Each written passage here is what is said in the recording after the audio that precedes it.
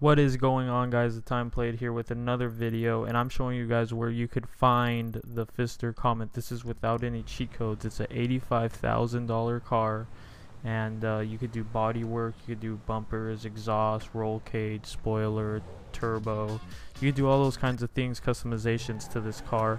This is where you find it, and it spawns in different colors.